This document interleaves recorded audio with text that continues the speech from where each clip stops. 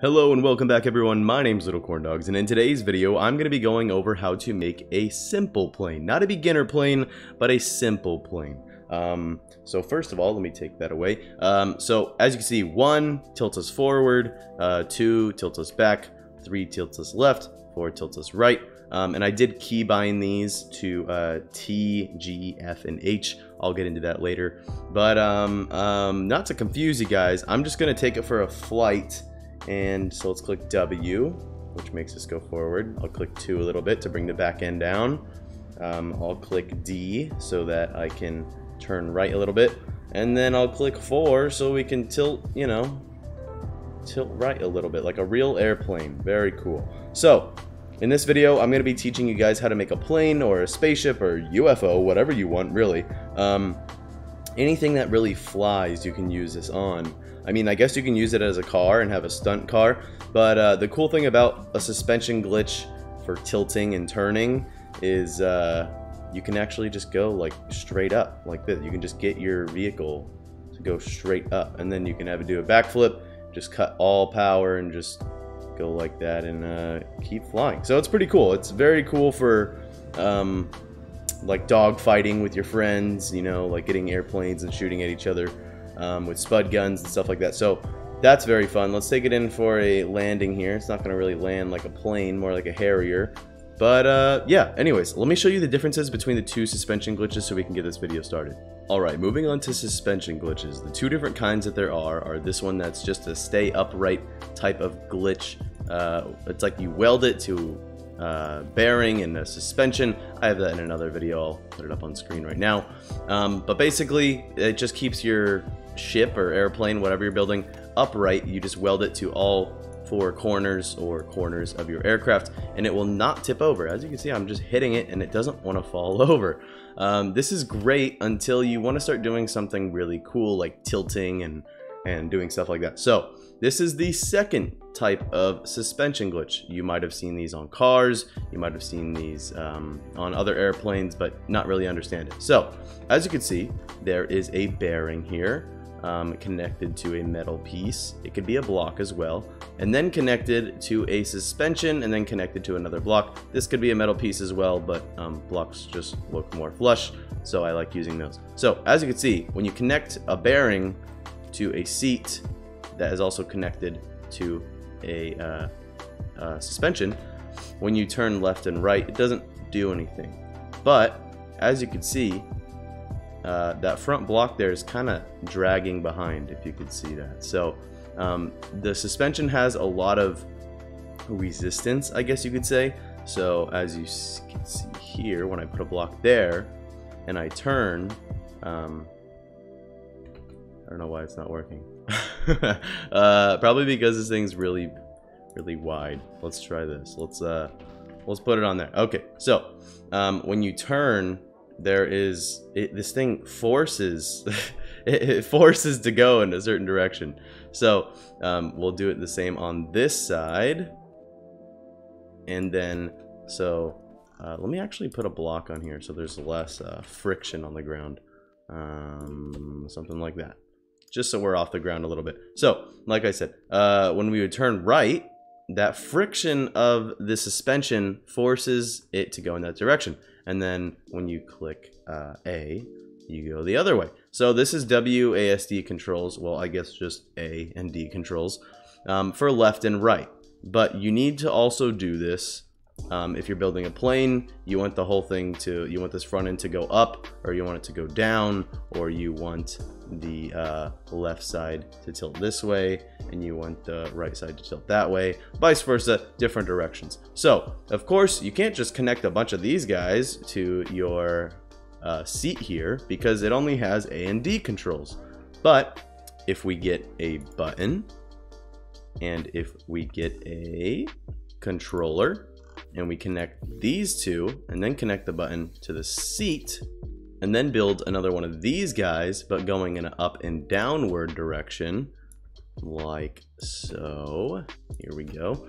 So this is a little build tutorial for you, so you can understand how the suspension glitch is made. Also, I'm going to do a block here instead of that metal curved piece that's in there, just to show you guys that you can do really whatever whatever kind of block that you want here. So let's do that, and then a suspension on there, and then a block as well on the end. I guess we didn't need it that long. Okay, and then we can go up here because you need resistance on both sides, and then we connect the bearing to this guy. Do not do this one. For example, if you do, it'll just start going on its own. So yeah, don't do the first one, do the second one. So let's take that back, that one, and then go here. So as you can see, blue for some reason is green right here. Maybe I'm just colorblind, I don't know, that looks green to me.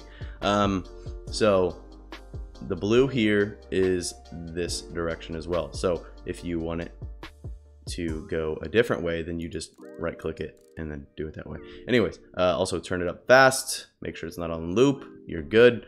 And then now that that button is connected to the seat, let's get it off the lift here. And then when we click 1, it'll start tilting forward. Let's do that again. There we go. Okay, so we have left and right, and we have forward. So now we need to do backwards. And again, same thing here. Let's get that. Let's get a button. We connect these two, and we build the same exact thing that we built on that side on this side. Again, if it's like a skinny long airplane like the plane that I just showed you guys earlier, you can put it all in whatever direction that you want. So it doesn't have to be like very spread out like I have it. This is just so it's simple to understand how to do this all. So again, bearing, that hazard block. It doesn't have to be hazard block, whatever block you want. And then we get another one of these guys. And then let's put a block on top right here, so that there's resistance that way as well. Here, that's connected. And then number 2. Very good. Okay, now we go here, we go 15, we go fast, and then 2, let's test it. There we go. So now that's leaning backwards, and then so 1 is forward. Look at that, breaking the laws of physics here. And then backwards. We could just balance ourselves right here if we wanted to. You can also do self-balancing things like motorcycles and what else? Unicycles, all that stuff. Yeah, anyways, instead of a button for that though, you just have a sensor. I'm getting off track. But anyways, we have left, right, we have forward, down, and then we have 2 is up. So yeah, I have 2 more things that we need to do. So now we need tilt. So now we need to tilt one way and then tilt the other. So to tilt right, we got to do the same thing again, like this. Let's just do both of them at the same time. Like that, we get that suspension there and that suspension there. A block, this guy, and that. And also, if it doesn't work when you just go straight across, you know, like it's not tilting for some reason, it could be because it connected to the top of this and then there's no resistance as it goes up. I don't know if that makes sense, but basically, just do it from the center out and then the center out, just so it doesn't mess up. Also, did I put a bearing there? Yes, I did. Okay, cool. Another suspension. I was about to call it a bearing. Another one there. Let's go out and out. I really hope that this is making sense. Probably not. I don't think I explain things all that well. But we're gonna, I'm gonna try. I don't know why I'm talking like I'm multiple people. We are not gonna do anything. Okay, so now we connect that, and then we connect that. And now that these are connected, we gotta go 1 and fast, and same here. 1 and then fast. So as you can see, these are going the same direction, so we might need to flip them, but we'll find that out when we get there, won't we? So I think it's this way and this way. Okay, so we have 1, we have 2, we have 3. Whoa, okay, so these are not going the right way, so I was right. We do have to flip something in the back here. So I think it's this one, but we'll test it, we'll see. Okay, so left and then right. Very good. Okay, so we have forward nose down, back up, and then we have left is left, and then right is tilt right. Very good. Okay, so the reason why I'm saying left, right, up, down is because I went to, let me show you guys exactly what I did. So as you can see at the bottom of my screen, 1, 2, 3, and 4.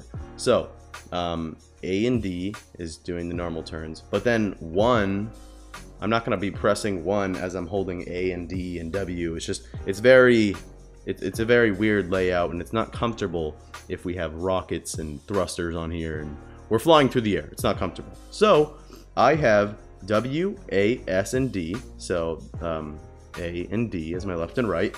And then I have T, G, F, and H.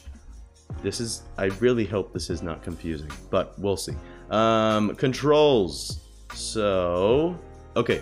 So hotbar item 1 is also T. Hotbar item 2 is also G. Hotbar item 3 is also F, 4 is H, and then I did 5 as R and 6 as Y, which is just on the side of T. So I'll put something on screen that makes it a little bit not as confusing. So let's say all my flyers are exactly the same. So let's just spawn in a flyer. Okay, so I wanted to go out into an empty field so I can show the things on screen. So 1, which is also T, tilts me forward. And then 2, which is also G, tilts me backwards. And then 3, which is also F, tilts me left. And H, which is also 4, tilts me to the right. So that's basically it. I don't know if I explained that very well, but so if I click W, I connected that to the thrusters, so that'll just make us go forward. And then I have A, and I have D, which turn me left and right. And then we put that all together with the 1 for tilting, 2 for tilting backwards, 3 for tilting left, and 4 for tilting right, or T, G, F, and H. So it's basically just another WASD right next to itself. So I just have 6 fingers on the keyboard at all time. So I could tilt forward, I could tilt backwards while I'm turning to the right. I could do a crazy little spiral spin here. We'll see if I can recover from that. And then, of course, land back on this guy here. Let's see if we can come in for a smooth landing. Not really. But it's definitely more precision. So it's essentially just this guy here. Left, right, forward, backwards, tilt left, tilt right, but it has thrusters on it. It's very easy. It's very easy. So as you can see in the front there, A and D, and then as you can see on the sides here, it is T, and this side is G, and then it is F, and then it is H. So it's, like I said, it's just another WASD that I keybinded. Again, I will show that on screen. So hotbar item 1 is also T, hotbar item 2 is also G, hotbar item 3 is also F, hotbar item 4 is also H, and then for extra buttons, did 5 for R, and then I did 6 for Y. So I really hope that that made sense. Anyways, let's just add thrusters on here, and I'll show you guys exactly how it all works. Alright, so now that we're in the air, as you can see, it's tilting forward a lot, but the best thing about this guy here is that it's manual. So you don't have to rely on a suspension glitch to keep you upright. You're the one that's having to press the button to keep you upright. So I keep tilting forward, so I'm gonna have to keep clicking 2. Again, I hope this video wasn't super confusing, but also there's other ways to do these suspension glitches in more of a cleaner, more sleek manner, but that's a lot more confusing. So let's come in for a landing here. But as you can see, I mean, it's very doable to have a plane, or whatever the heck this is, a computer chip that flies, to be very stable. I mean, you don't have to worry about flipping over. I mean, here, let's just try flipping over on purpose while we're in the air and see if we can recover from it. Again, we'll probably have to go a little bit high. If we tilt back, I wonder if those forward thrusters are actually going to help us. I mean, it's pretty fast, not going to lie. For it being a circuit board flying through the air, a little couch cushion, whatever this thing looks like. So let's do a barrel roll. There we go. That's pretty. It's pretty decent. I mean, it's not pretty, but dang, it does fly pretty good. So we're gonna crash here. But look at that. We can just keep flying. So, like I said, it's all manual. I hate to repeat myself, but 1 is to tilt forward, 2 is to tilt back, 3 is left barrel roll, and 4 is right barrel roll. But that's the basics. I hope this helped a little bit, at least. If you want me to go more in depth and more like step-by-step style, let me know. But don't be discouraged if you don't get it the first time. I completely understand. It is very hard to learn in the beginning, for sure. So let me show you guys something. Hopefully I can find it. Jeez. Here we go. So I made this guy. I don't know if you guys have seen it. I'm a winner. I did a review on it on my top 10 flyers. Anyways, let me show you. You will go from something looking like that to this. Not saying this looks cool, but this is a hang glider or a parachute, whatever you want to call it. But I just think this thing is one of the best. I mean, you can do so many things with it, and it's just, I don't know, it's really cool. Like, you can get really low to the ground and just like pull right back up again. So suspension glitches are like a must in this game. I literally say that in every single video. But yeah, I mean, this thing's really cool, you guys. You can do so much with it. I'm probably gonna crash. There we go, made it right through. But anyways, you guys, I hope you guys did enjoy the video, and I will see you guys in the next one.